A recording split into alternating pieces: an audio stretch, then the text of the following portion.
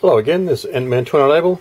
Bringing you a quick video looking at a couple of different knife sharpening systems that I've got over the time, and just a selection of different ways of doing it, but in the end you end up with pretty sharp knives.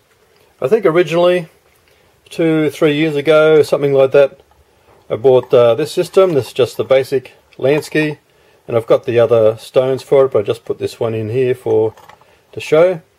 It works pretty well. It's called a fixed angle sharpening system because you adjust the different angles in here.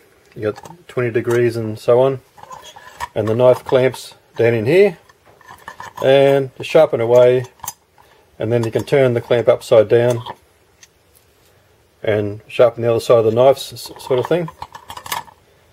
And works pretty well. When started sharpening knives and that sort of thing, but it is a bit on the slow side, and when I get a few customers' knives in, and I do a couple knives for neighbours or that sort of thing, that I do sharpening, but it's a bit on the slow side, but it does work and gets the knives reasonably sharp. Then later on I bought the Workshop. This is just the basic model. Works really well with the belts. These are the belts that came with it. They're starting to get a bit worn, so I just bought a new set. They weren't overly expensive, sort of thing. Got a new set of belts. Workshops work pretty well. This is just the basic model. You stick the knife either side. There's plenty of videos on how this works. And there's the belt there. It is adjustable, and it'll rotate out to the side. So I've sharpened a few axes with it out like this, and works really well. So just rotate that back. Oh no, it's locked in there. There we go. Lock it back in position. It comes with another adapter where you can do scissors, 65 degrees. There's 50 degrees for a bit thicker knives, but the standard plate's 20 degrees a side. So I'm quite happy with this system as well. It tends to do the convex knives because of the flex in the belt, but convex knives are good. But it is more of, they refer to as a high-speed sharpening system, so, and works well, that sort of thing. Got a couple hand sharpening. Oh, the sun's glaring a bit there. This is the DC4 from Falcon even. Works really well just to have it. This is the diamond side and the smooth side. Just to touch up the knives. You just want a little bit of touch up on them. These DC4, DC3 is a bit smaller. And just recently on the weekend got the Workshop. These have been around for a couple of years, and I've been just trialing it. Just testing it here over the weekend, last couple of days, and quite surprised it works really well. There's got some variations in here. You can do a thin rod, ceramic rod variations. The ceramic rod turns around, so you can do coarse and fine. Tells you on there fine, coarse, and for hooks, got a little groove in there doing hooks.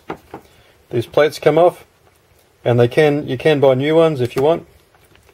Just held in by a magnet. I can't do one-handed. A little bit of leather strap on the side. So it's quite a convenient tool if you wanted to use something like that and just didn't want, say, a DC4, which is quite good too.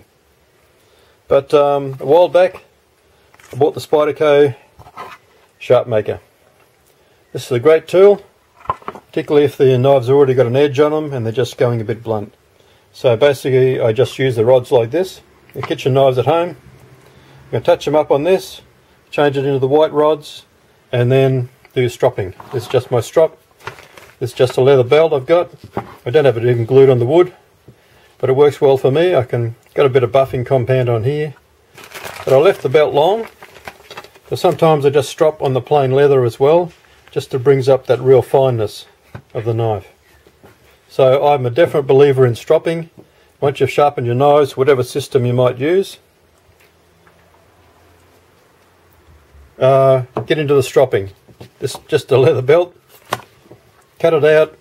You do it there. This on the wood. Don't need to buy any special leather. But I'm told apparently different leathers do work better. But then I've seen on YouTube people just use a piece of cardboard. They could do whatever. But by all means, get into the stropping. So my Sharp Maker, great tool, well worth the money to get that, particularly if the knives are just a little bit blunt. You're not trying to put a new edge on them or something like that. So you're just limited to 35 and 40 degrees, which is more than adequate. That's both sides, so it's like 20 degrees per side and 17 degrees per side. You can stick it out the end here and do a bit of sharpening. And also you can put the rods on the back. I'll just flip this over. And you put the rods in the grooves there. And do it like a normal stone. So do it like a small stone, sharpen the knife. There, it's a really great idea. They must have sold like thousands and thousands of these, well worth the money. And I've just recently bought myself some stones. These are Neary whetstones. They're water stones. And the two grits I've got the 240, this one. They're double-sided stones, so I've got a 240 800 grit. And then I went to the 1000 3000 grit, so that should be good enough. But it also goes right down here. It says on the box you can get right down to an 8000 grit, which is really super fine. So I'm just interested in learning some skills about freehand sharpening using whetstones. It says on the box here that you have to let them soak for about 5 minutes before you use them. That's why I've got this tray. Both stones will fit in there. And fill up with water, let them sit for a few minutes, and then get them out and start sharpening when I do. It already comes with a rubber foot, so you don't need to do anything. Put them in this tray, bit of water. The tray is high enough that I'll just grab a knife here, so the knife fits. I can see. With that, there's some great videos on YouTube by Virtuo Voice, a big brown guy. Got some great videos on how to use freehand sharpening of whetstones and water stones.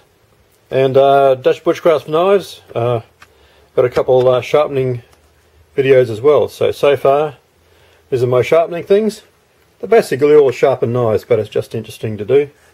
And I'm interested in getting a Tormak T4, but it's quite a bit more money than what I've got tied up in just these systems here.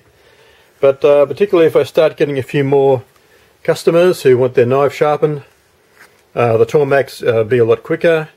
It uses stones, which uses water, low speed, so it's cool sharpening, and it's a fixed angle device as well. So fixed angle, so it combines a fixed angle system along with whetstones and provides a very good sharpening, and do honing and a bit of stropping. So we'll see how it goes in the future. I might end up getting a Tormak and then be able to do a couple of videos on that as well. So here's my sharpening system.